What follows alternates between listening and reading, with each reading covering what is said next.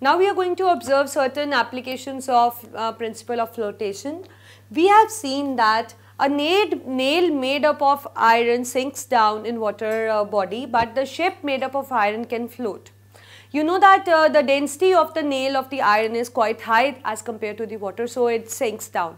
But the ship actually is made up of the same material, but as you know that the ship actually has a hollow space at the bottom.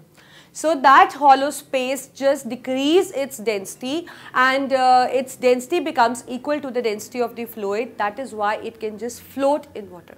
So that means a body to float, we have already discussed that the condition behind body to float is that the density of fluid should be equal to the density of the water displaced by it. So this is what happened in case of ship, because ship is hollow from the bottom, so its average density somehow decrease, and on decreasing it becomes equal to the density of the water, and it can actually float. Second thing, we see that icebergs float in water. You know that the ice actually has low density than water. Ice has approximately 0.912 gram per centimeter cube density, and density of water is 1.02 gram per centimeter cube. So obviously density of ice is less than water, so that is the reason that it can float on the surface of water. Third, human body with little effort can float. We all do swimming, we know that, and we can do like we can swim in this way that our body is floating on the surface. We can do that actually because the average density of the human body is equal to the average density of the water. So that is why with just making a little effort, we can actually float on the surface of water. Moreover, you know that fishes have a special organ, that is the swim bladder, which makes it light. You know that how fishes use this swim bladder?